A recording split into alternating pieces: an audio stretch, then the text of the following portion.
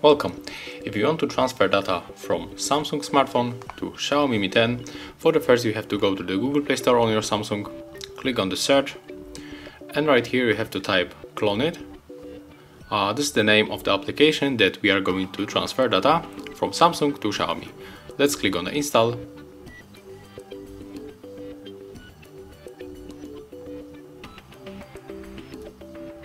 Okay, and right now we can open this application, tap on the allow,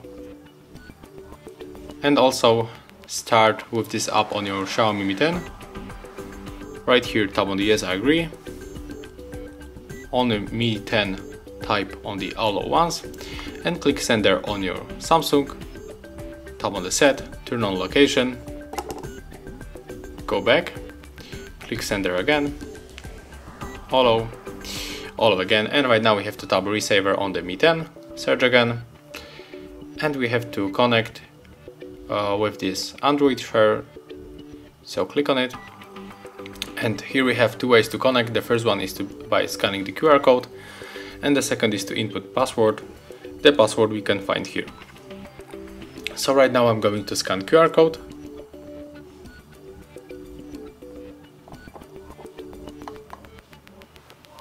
And we have to wait a little bit. Accept the request from Mi 10 to your on your Samsung. And right now, if you want to send everything from Samsung to Mi 10, tap on all of these icons and click start. But there is only example, so right now I'm going below for the details. And for example, I can send maybe these two screenshots.